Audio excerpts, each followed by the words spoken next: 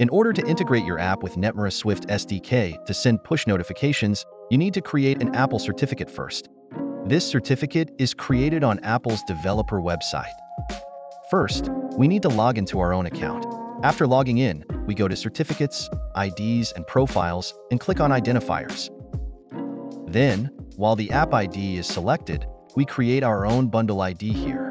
My example project's bundle ID is Netmara Sample Project. After finding the identifier, we click on it. We search for push notification on the page that opens.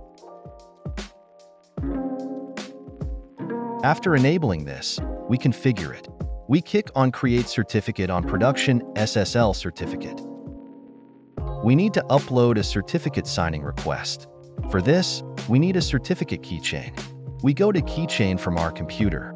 At the top of the screen, we click on Keychain File, Certificate Assistant, and request certificate program from a certificate authority. Here you can enter your email address. You may click on Save to Disk. Now click a place you want to save your file and click on Save.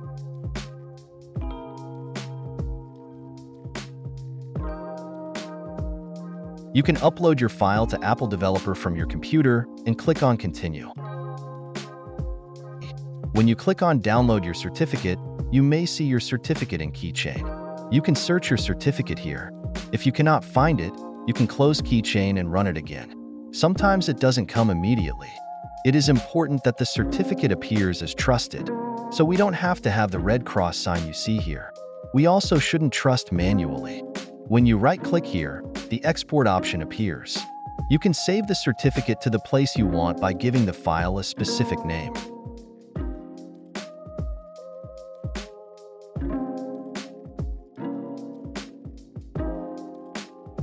If you want, you can create a password for your certificate, or you can proceed without a password.